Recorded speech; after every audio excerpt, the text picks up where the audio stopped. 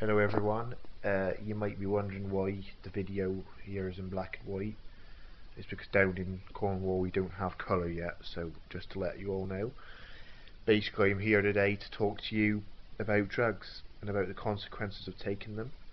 You might think that drugs are an inner city problem, just for inner city areas, but they're not. That's absolutely false.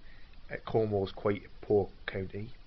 You know, the old tin mines have all gone now, and you can either be a fisherman or sell ice cream. There's nothing much in between. So basically, I turned to drugs from quite a young age. I was about 4 years old. Um, yeah, very young.